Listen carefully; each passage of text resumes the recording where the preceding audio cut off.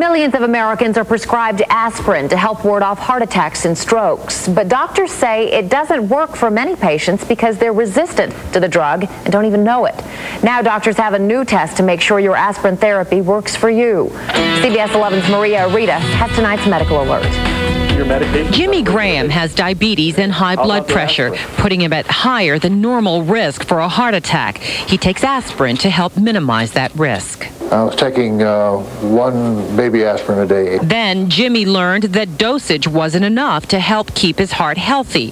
How did he find out? A new urine test called AspirinWorks can tell doctors if the dosage is working and whether a patient is aspirin resistant. I take 2 a day now. Traditionally, cardiologists have used blood tests, but say they're complicated and expensive.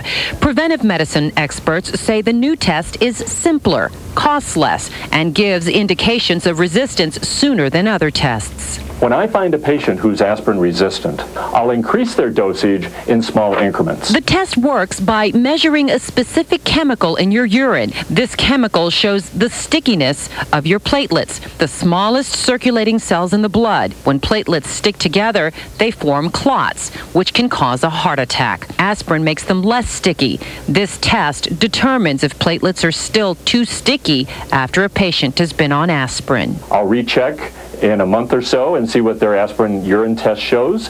And if it's again showing resistance, then I'll increase to 325 milligrams of aspirin before I repeat the test. Experts say that 25% of aspirin therapy patients are resistant, and they are 3 times more likely to die from heart disease than non-resistant patients. Have you had any symptoms of chest pain or discomfort? Jimmy's doctor is monitoring him to make sure he's on the right track to a healthy heart. People with elevated cholesterol may have a greater incidence of aspirin resistance than individuals with lower cholesterol.